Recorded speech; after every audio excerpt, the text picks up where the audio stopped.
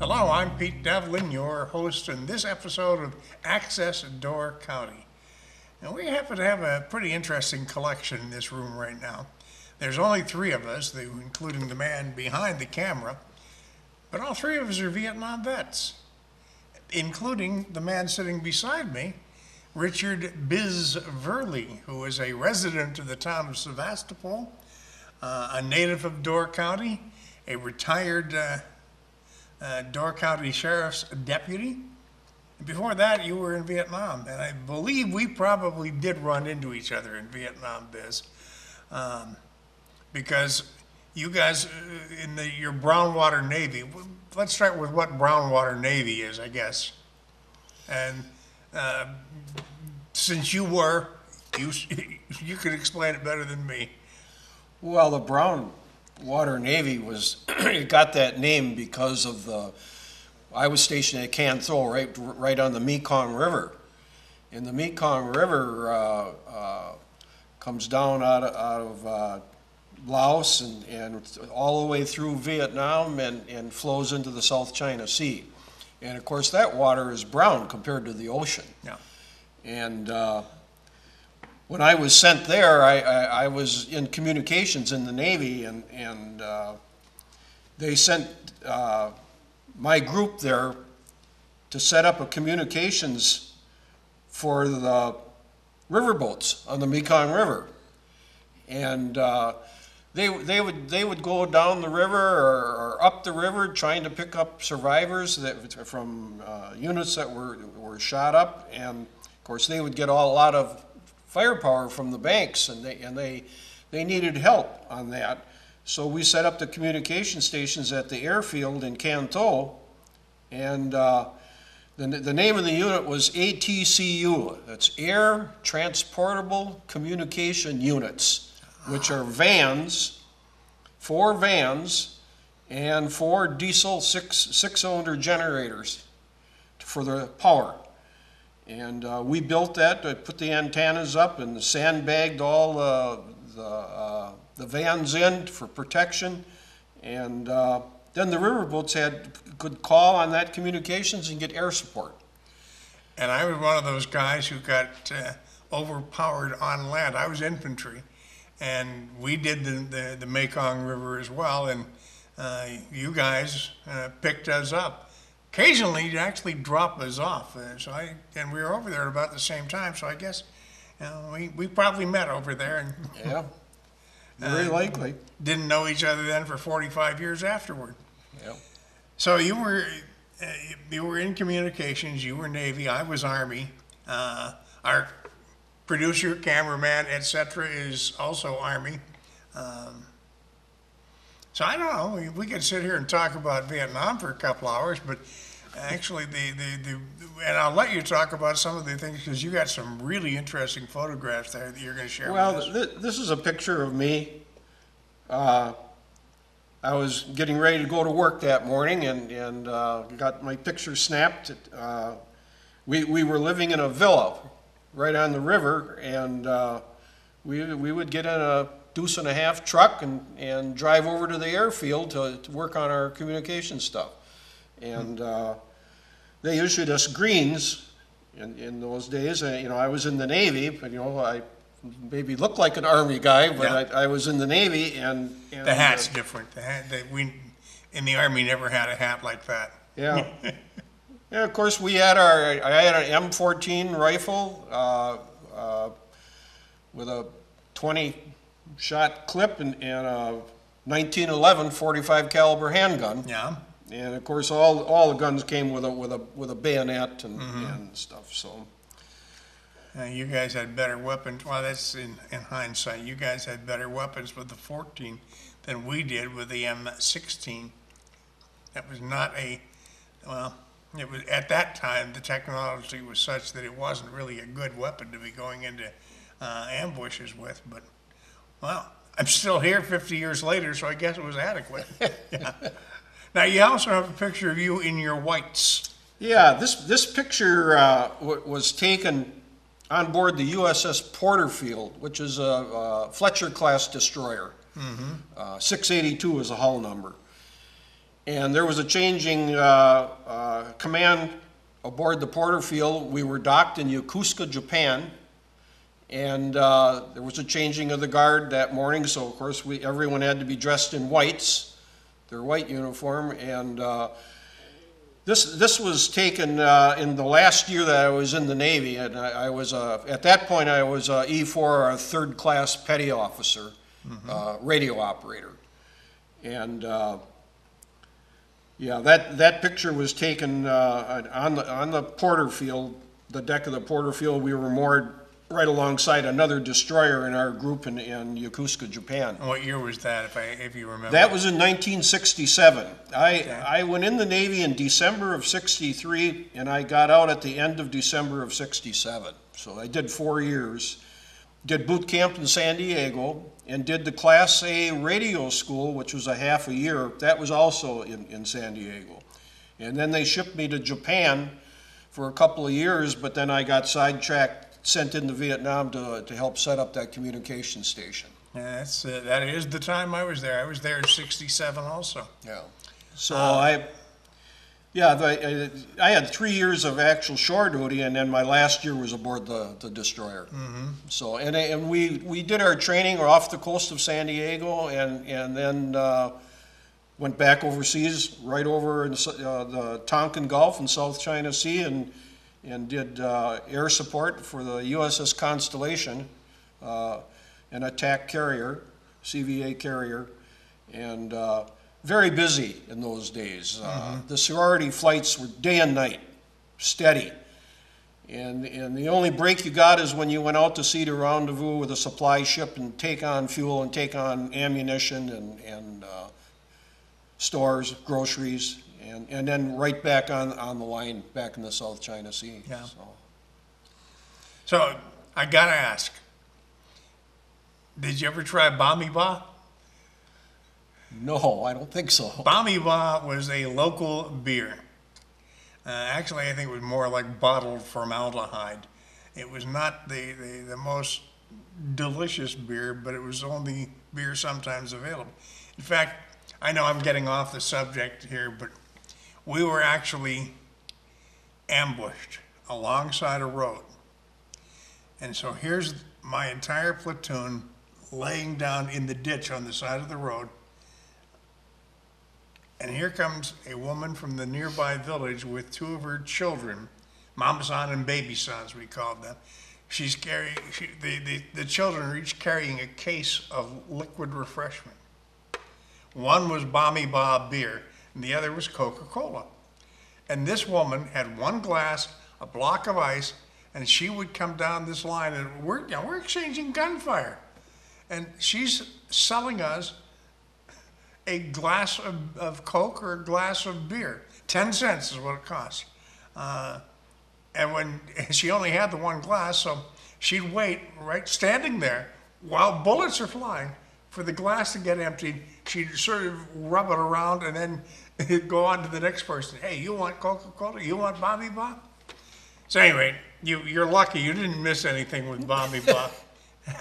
and so I will stop digressing here. So you came back to the States and you put on a different uniform, huh? Yeah, as I said, I got out and right at the end of December of 67, and I kind of had my heart set on joining the sheriff department.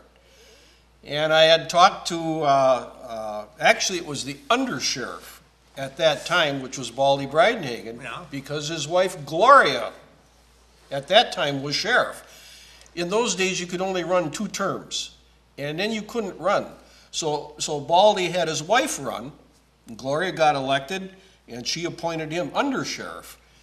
So I talked to him about a job. He asked me, about my service and what I did, and I told him I was in communications, and he said, well, there's just no openings, but he said, you can fill out an application, and at that time, everything was civil service. You can, write the exam, and when there is an opening, we could look at you for hiring you. So I went to the Door County Library in Sturgeon Bay to get a civil service book, to study for the exam, and that's when I met the librarian, Sharon Jensen.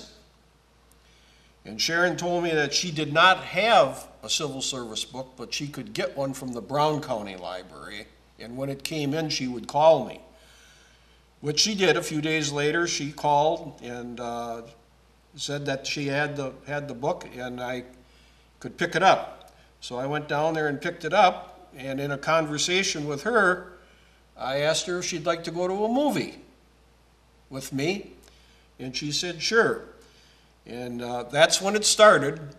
And Smooth talking devil, huh? yeah. And eventually we dated for a year, and in December of '68, we married. So that's Sharon Jensen Virlee now.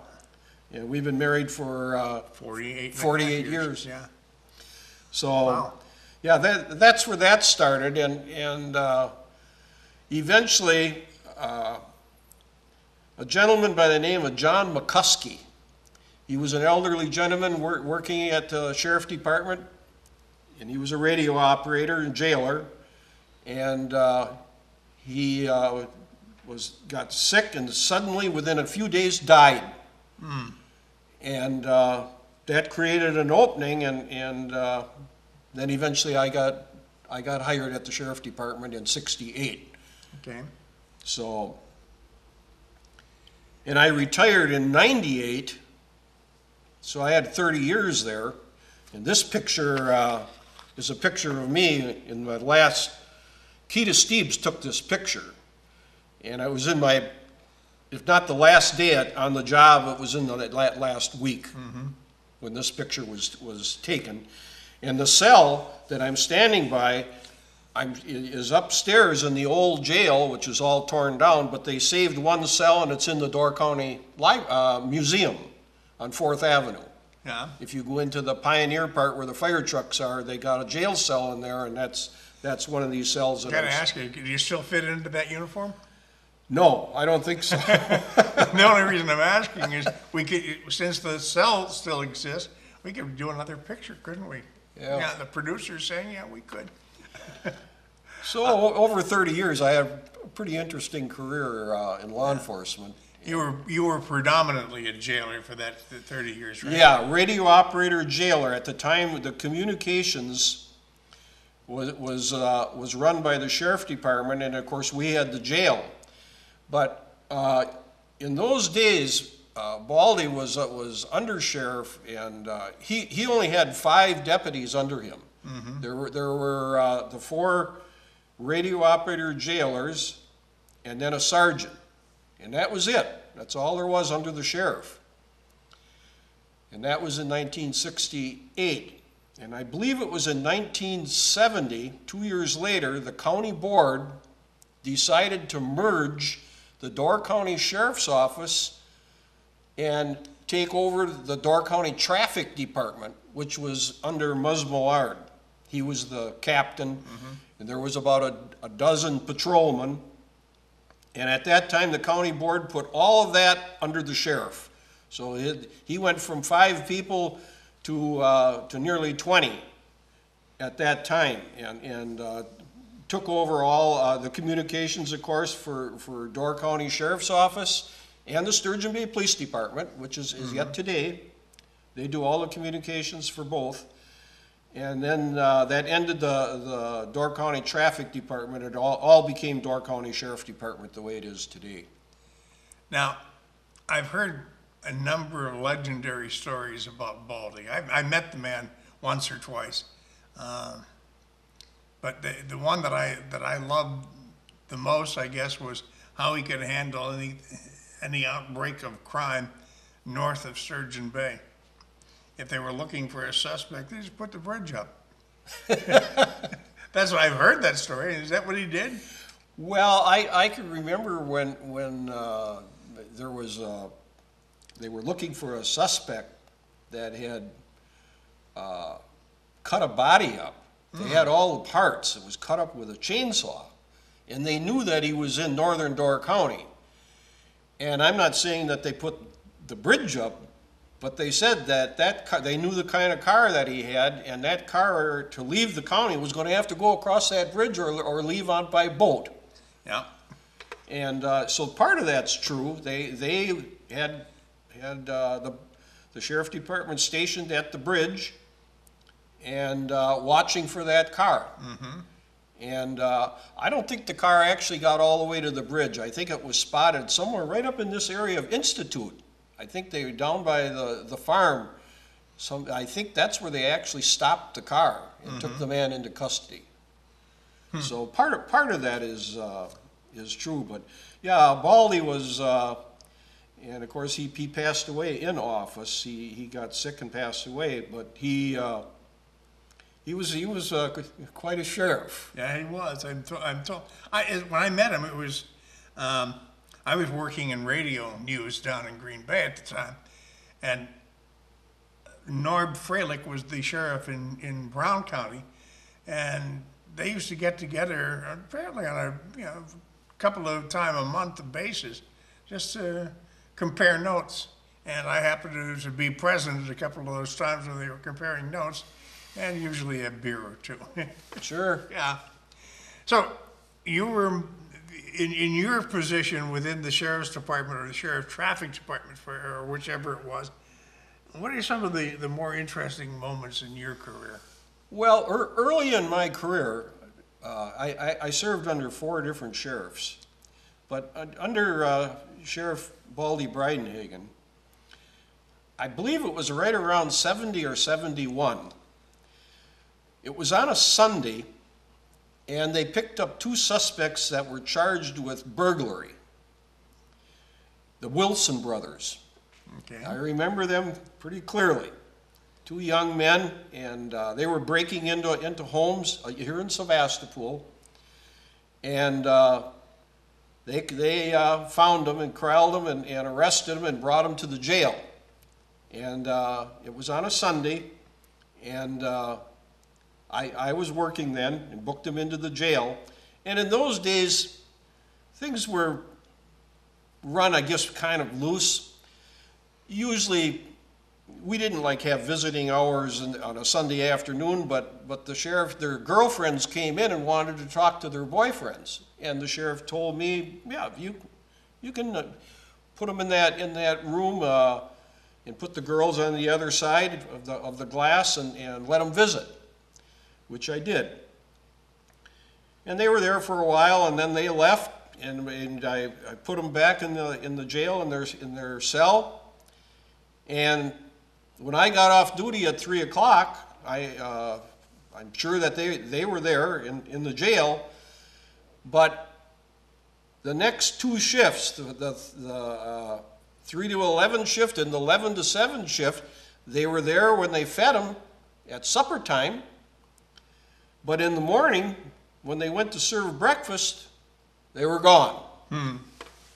And one of the windows on the north side of the jail, the bars were sawed out, and there was a jailbreak. They escaped.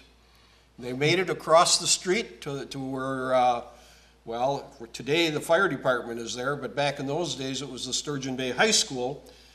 And a janitor had stopped there to check things, and he left his car running and went in to check a couple things, and when he came out, the car was gone. And the Wilsons went across the street, and they had stole that car and left town. And the next day, when I came to work in the morning at 7, and they realized the Wilsons had escaped, the Sheriff Baldy was pretty excited. I think you could hear him downtown yelling of how in the world this ever happened. Yeah. And it turned out that the girlfriends made this plan with their boyfriends when they visited, and they went downtown to a local gas station, and it was actually Sargent's gas station, and Mr. Sargent, the girls gave a song and dance story that they needed a hacksaw, they needed a pipe wrench, and a few other tools, and they wanted to borrow it. And then when they said they promised they would bring it all back when they were finished. Well, obviously they went up to the jail and passed these tools through the window, and they sawed their way out and escaped. Did Mr. Sargent get his tools back? I think that he eventually did. We gave him his hacksaw, and that stuff was all laying there when they escaped. But, you know, obviously we issued warrants for them. Yeah. And, of course, we didn't know it at the time, but they were already out of state. And then we found out, within a few days later, that they did an armed robbery I believe if it wasn't in St. Louis, it was right down in that area of a gas station. And there was a shootout, and one of the Wilson boys was shot and died from the wounds. And the other one was captured and wound up in prison. And we never got him back in Door County. Okay. We never got him That back. was going to be my next question. But that escape in 70 or 71 was a pretty big deal at the time. Yeah, and you were pretty much still a rookie at that point too, so. Sure, and of course security at the jail tightened up a lot after that. Yeah. Because you know, in those days we didn't even lock them in their cells, so they could go up and down the hallway and right to the access to them outside windows.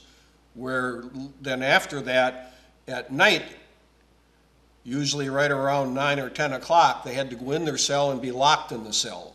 And then they wouldn't have had access to those outside windows. So, you know, that all changed then, but it taught us that you had to be more careful. In your career in the jail, did you ever have an Otis character like in the Andy Griffin Show that would let himself into the cell and then in the morning he'd let himself out? No, but there was situations like before I got hired where, but we had Huber Law people where they spent time in jail, but they were left out for their job, and then their 8 hours of work, and then they had to come back to the jail. Okay. And that Huber Law is still yet today, Yeah. where, and it's a good deal because they can be more self-supporting and pay their way, where if they're just in jail and they're not working, well then the taxpayers are feeding them and taking care of their medical. We're talking, by the way, with Richard Biz Virlee. He is a member of the County Board of Supervisors now. He's a retired Door County Sheriff's Deputy. He's a Vietnam vet who served in the Navy over in the brown water areas, which is along the Mekong River. And he's just an interesting character. So we're having fun just talking about it. The idea for this came to me probably 5-6 years ago, that we would like to track down some retired law enforcement people and just talk about some of the experiences they had while wearing a uniform. The first one that I was talking to my son about this idea at a restaurant just outside of Madison. There was an older couple at the next table, and they overheard the conversation, and he said, well, I'm a retired police officer.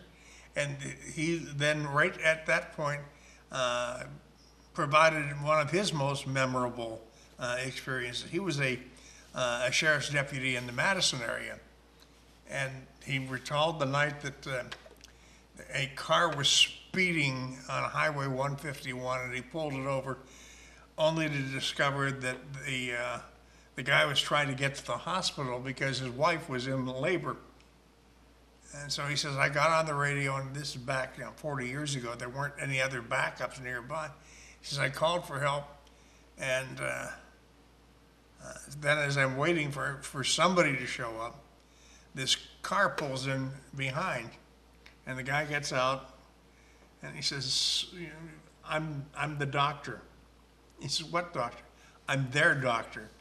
And so the doctor and the officer delivered the baby on the side of the road. And that was a pretty neat story that that got me started on this idea. Now this is the first one we're doing, is this with Biz. I hope that we have others who come in and tell us their stories of law enforcement as well. The most memorable moment of your involvement was what? Was it the Wilson brothers, or? No. Actually, over 30 years' time, there were no deaths in the 30 years I worked there in the jail. But there were 4 attempted suicides that I can remember. And they're pretty clear in my mind because they were pretty big deal at the time. The first one, and this was under Sheriff Breidenhagen, we booked a young man into the jail. He was charged, I don't even remember what his charge was, but he was booked in the jail. And in those days, they could have matches and cigarettes in their cell, which is not allowed today, but in those days it was allowed. So he was in a holding cell. We had 3 of them, holding cells. And it was kind of a routine shift. It wasn't a lot going on. And some hours later, after he was booked into the jail, we could smell smoke. And all of a sudden, we heard a prisoner yelling. And I went back and by this holding cell and looked. I couldn't believe my eyes. Over in the area where the toilet was, flames were going up all the way to the ceiling. Here he took his blankets and pillow and stuff, and he set it on top of the toilet and got it all on fire, and he had a big fire going in the cell. So I ran back to the radio room, got the jail key, the keys to open the door, and we dragged the prisoner out of there. The whole place was filling up with black smoke. And we dragged him all the way from the cell into the radio room, and he was lying on the floor, and I was certain that he had already passed away. He was not breathing. So we called for, at that time there weren't paramedics, but they were EMTs, because the ambulance service was fairly new at that time, and started doing CPR on this young man.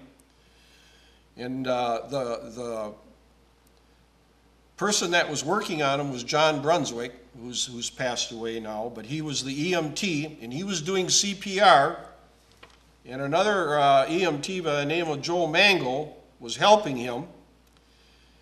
And I remember standing there watching, and all of a sudden the prisoner's eyes opened, and he started coughing, and when he could talk a little bit, he asked the EMTs, "Am I going to die?" At that point, he did not know that he had already was unconscious, not breathing, and they brought him back to life, transported him to the hospital, and to my knowledge, he never died, so he was alive. He went to court for his charges, and that was it. Another one was a female, and she was in a cell upstairs, and in those days they had to have a female, they called a matron, a female jailer. And this young lady was in jail for drug charges, marijuana charges, and she was pregnant. And she tore a ribbon off the sheet, and she hung herself in the doorway of the cell by her neck. And of course the matron, or the female jailer, right away screamed for help. There was a meeting going on the upstairs of the safety building, and the chief of police at that time was Howard Larson, and he ran over there and got a hold of her and lifted up on her and got the sheet untied. Took her to the hospital. She had already turned purple. Took her to the hospital, and the end result was she lived, and the baby was born later, and the baby was normal. So it was another very close attempted suicide, but not successful in killing themselves. Do you have any theory on why people do that, and why they get to jail and then they just want to do themselves in? Well, I think sometimes they're overwhelmed by, like, this is the end. I got these charges. Believe it or not, they taught us in school that a prominent businessman, very successful person that's in business, and maybe he gets picked up at night for drunk driving. He's a type of person that might attempt suicide, and it's based mostly on embarrassment and like I'm a family man, and what are my kids going to think?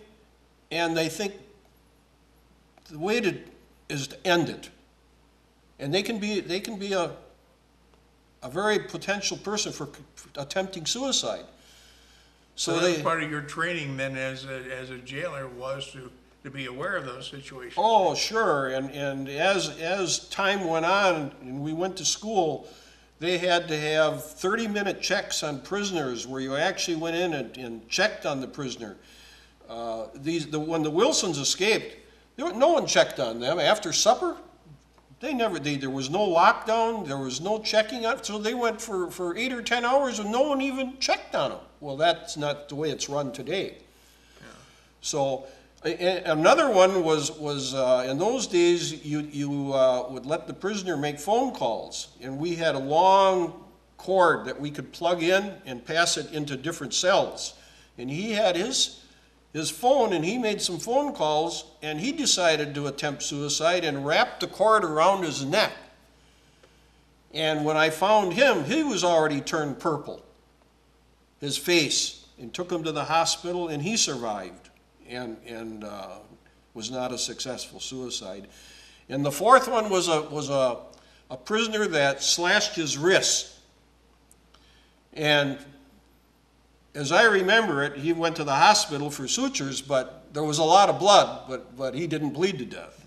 So that was not so. But those four really stand out in my mind, and here I am retired, you know, since 98, and I remember those because you just don't forget stuff like that. You know, you mentioned calling the EMTs for one of your four. This is a question I'm going to put to you based on your county board experience now. And the fact that Door County is unique in having a county-run ambulance department as opposed to the other, 70 of the other 71 counties in Wisconsin have their ambulance service operated by fire departments and the like. So it's a county department. There are paramedics on duty 24 hours a day. I believe there are 3 crews that are always on duty. What's your thought on the level of service that is provided here in Door County compared with other places? We probably at this point have, if not the best, one of the best paramedic services in the entire state of Wisconsin. In fact, maybe even across the nation. But I can tell you how it all started. Early in my career, the mortuaries went, when people called and their husband had a heart attack or something, they called the mortuaries in those days. Mm-hmm. Because they had the hearse and they could go pick people up. Well, they announced under Sheriff Bridenhagen, they put an article in the Advocate that they were no longer going to do that. You know, they picked up cadavers or people that had passed away, and they were not going to be in the rescue business. So Sheriff Bridenhagen took it upon himself that we have to have a ambulance service where we can help the people of Door County. So he purchased an Oldsmobile, was the first one, that you could put a gurney in to haul people. And they hired, Fritz Brunswick was the first person that operated that, and radio operators actually were the drivers in those days. And it ran like that for a year or more, and then they knew they had to hire full-time people. The fire department's really, the only full-time fire department that Door County had was in Sturgeon Bay, And of course, all the fire departments in northern Door County and southern Door County were volunteer. So it really wasn't an option for them to do it. So that Door County became one of the only counties that was county run. And like I said, in those days there were EMTs, and they were at home. They had to leave home, and when the radio room would call them and say they had a call, either out of Sister Bay or out of Sturgeon Bay, and they would rush in and then go and try to attempt to save the person if it was a heart attack victim or an accident. Because during that period when before the ambulance, the Door County Traffic Department, which later became all of the Door County Sheriff Department, the squad cars were station wagons. They were all station wagons, and they had a gurney in the back. So when they arrived at an accident scene and people were hurt bad, the deputy would, with help from citizens, would get this person loaded on a gurney, put it in the station wagon, and drive into the hospital. And probably 100% of the time, no one was taking care of the patient. They were back there by themselves, and some cases bleeding bad or whatever their injuries were, and you got them into the emergency room, and that's the way it was done in those days. And people, maybe a lot of, especially the younger people, don't realize, the service we have today compared to where it was, back in those days. I think that since, again, I'll mention that we got 3 Vietnam veterans in this room right now, my opinion is that it was the level of medical attention that we received in Vietnam that has directly led to the kind of service that you take for granted today. Because there were times when people were presumed dead, but we put them in medevac choppers, got them back to the field hospitals, and 2 months later they were back on the line with us. Sure. Yeah. And so I'm happy to live so close to such an excellent medical care system, in my humble opinion. That's right. Yeah. Door County is such a unique county in being a long, slender county. Basically, most of the county surrounded by water. It's not like other counties in the state where they might have 4 neighbors on 4 sides of their county when things happen where they can get help. And that's not the case in Door County.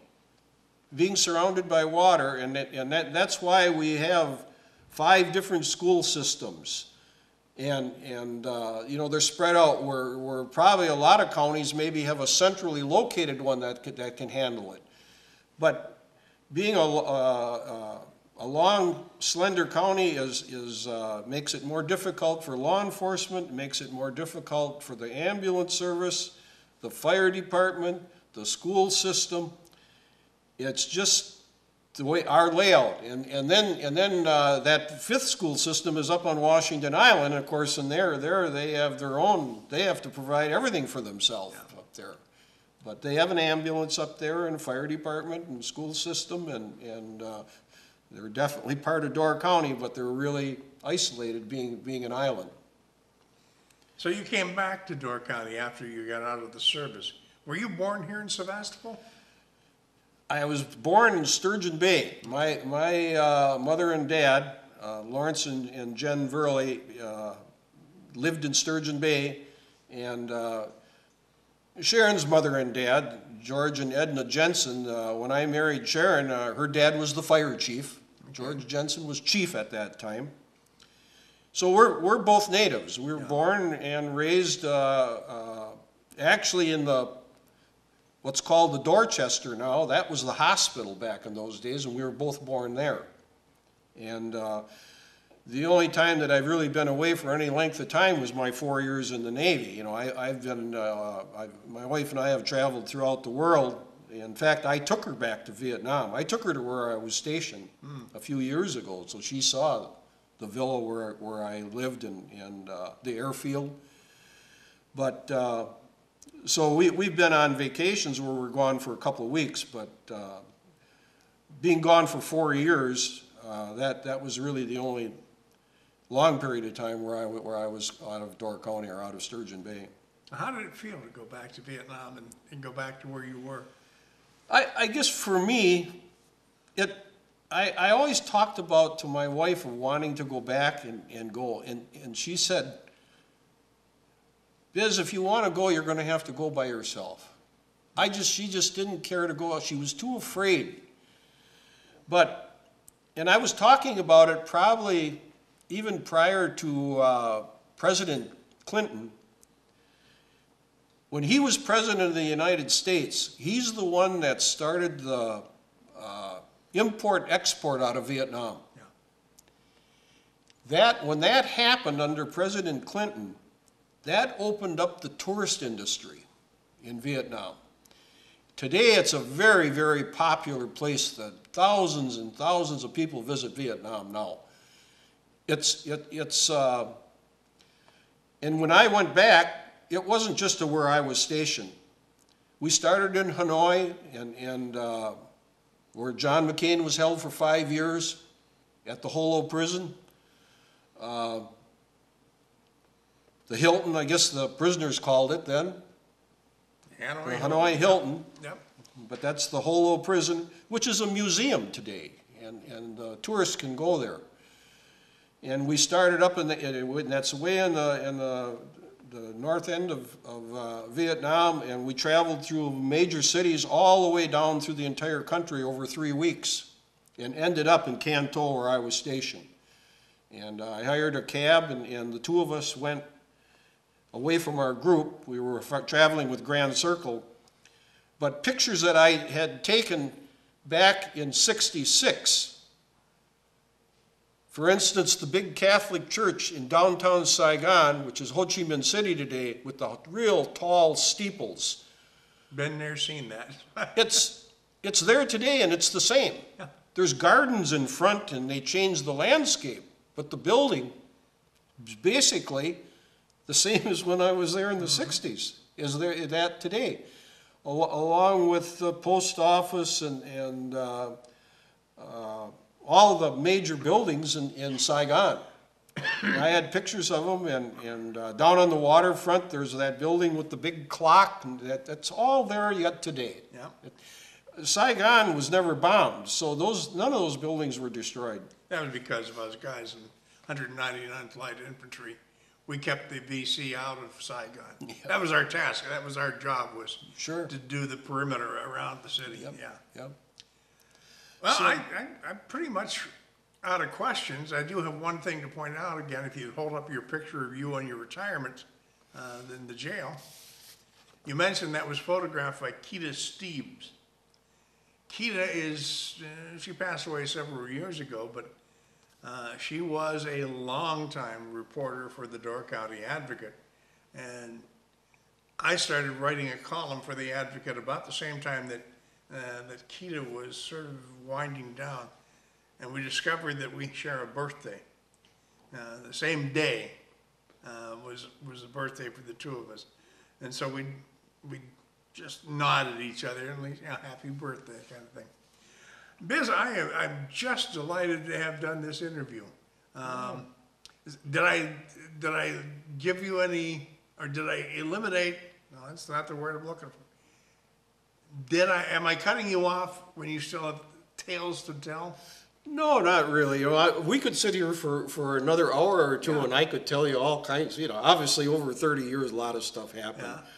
One other thing I just want to mention, and I don't think they do it nowadays, but back in those days, Baldy being the person that he was, when the computer system was developed and you could get pretty instant information on people, all you needed was their name and their date of birth. Yeah. And you could plug it into the computer and it would come up if there were any outstanding warrants or stuff.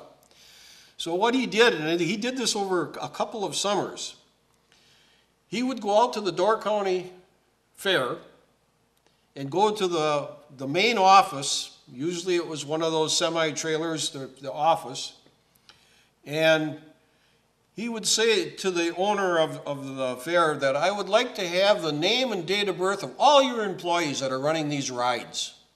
All of them. So he would come back to the communication room with 25 or 30 names and date of births. And we'd run them in the computer, and lo and behold, 8 or 10 of them, there'd be outstanding warrants for them.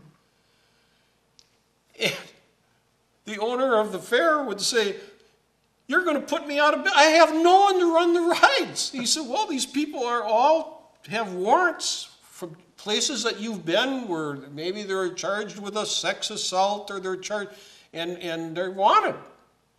And he did that a couple of years, and I remember that being, yeah, these people were wanted and had to go to court, but it really was devastating to the fair because he needed, these people were people that traveled with the fair and ran the rides. Carnies, I think. The carnies.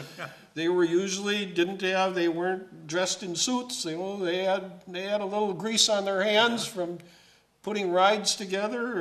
But in those days that was done, and that's one of the things that he did over a couple of years. And then I don't think they did it anymore. But probably by that time the reputation had been made, and the owners of the carnival would come to town knowing that they don't have any employees who are wanted. I wouldn't doubt that if they would have got that. So names and date of births of everyone at the fair that we had just this past week, there might have been a couple of them that had outstanding warrants. But I don't think they do that anymore. But no, like I said, we could talk here about Vietnam. We could talk about the Door County Sheriff's Office. And today they got their brand new building that it's already, about 10 years old. Actually, when I ran for county board, after I retired in '98, in 2000, I took out papers. And I wanted to get on the county board. And the main reason I wanted to get on the county board was to get the new jail built. I knew how bad we needed it. And at that time, Leo Zipper was the county board chairman. And the county board wanted to borrow $30 million to build a justice center and to build a new highway garage and to build the ambulance at Sister Bay. And of course, there was a lot of opposition, and it wound up being a recall election, and most of us lost our seat on the county board. Yeah. And it was mainly because the people that were against this whole thing were really not telling the public the absolute truth. I know in my district, they went around and said, Biz is on, he's your representative, and he wants to build a $30 million jail. It's insane. Well, that was not true, because they were going to build a justice center, which was the entire judicial system.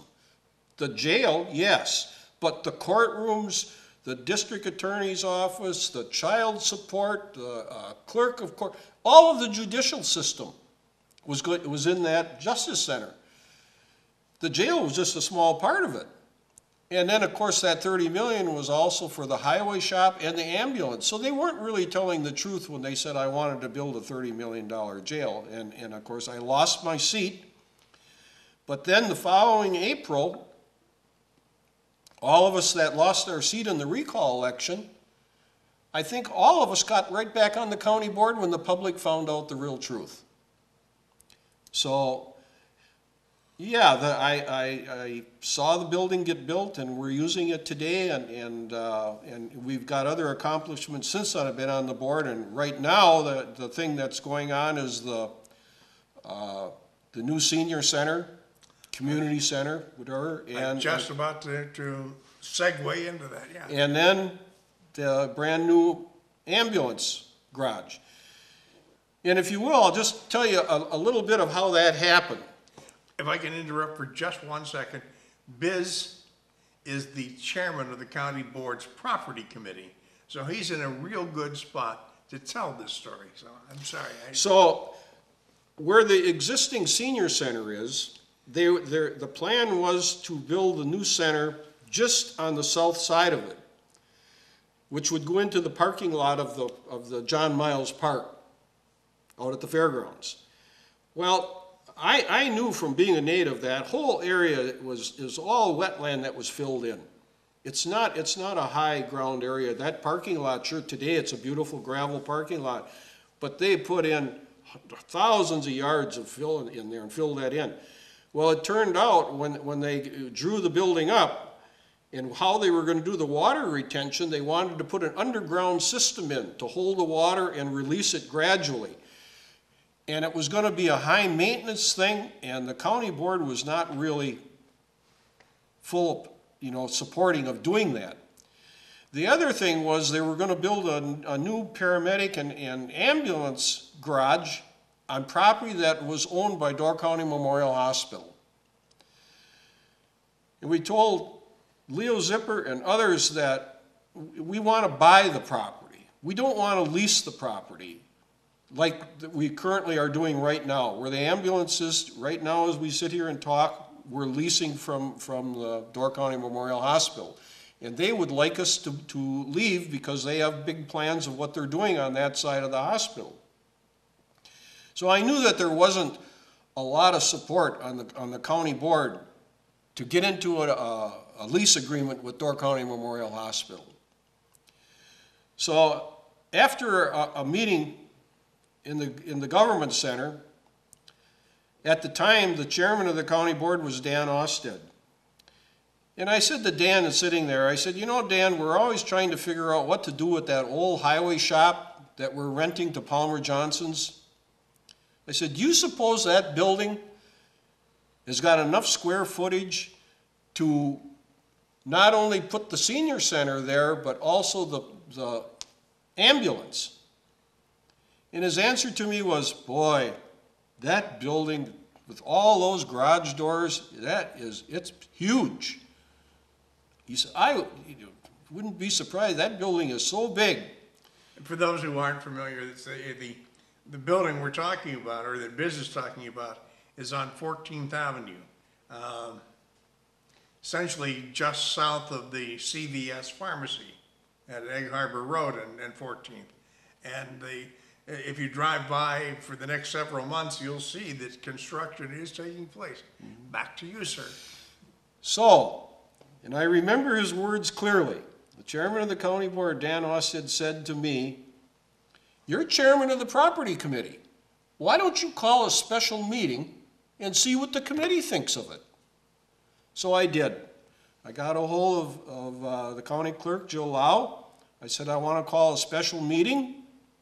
And I can tell you we had the meeting, we talked about renovating that building and making both of those departments there, and we got a 100% vote to do a study.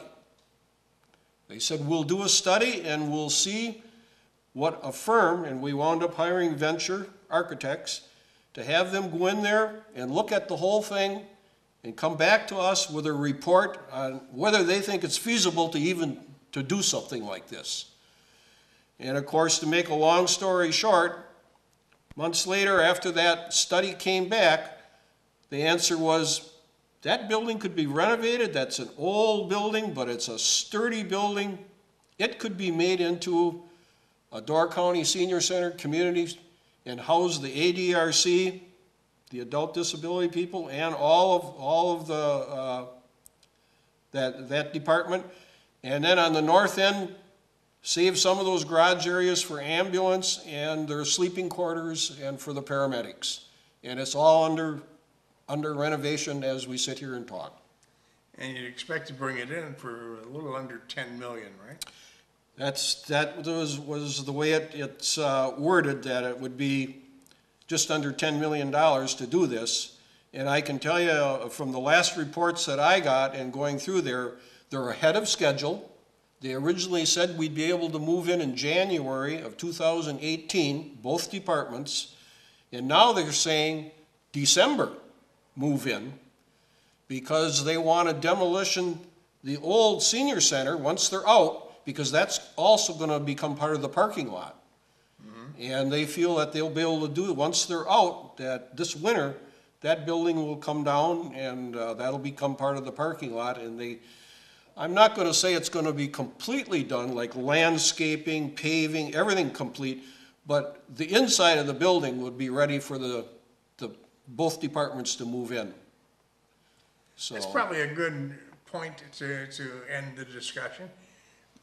This has been a delight. I see that an hour has gone by and it doesn't feel like it to me. No. You've been watching Access Door County on Sevastopol Television. Again, I'm Pete Devlin. Our guest is Richard Biz Virlee. You might call him a Renaissance man, Vietnam vet, sheriff's deputy, county board member, and probably a few other things that I didn't think of. Thank you very much for watching us.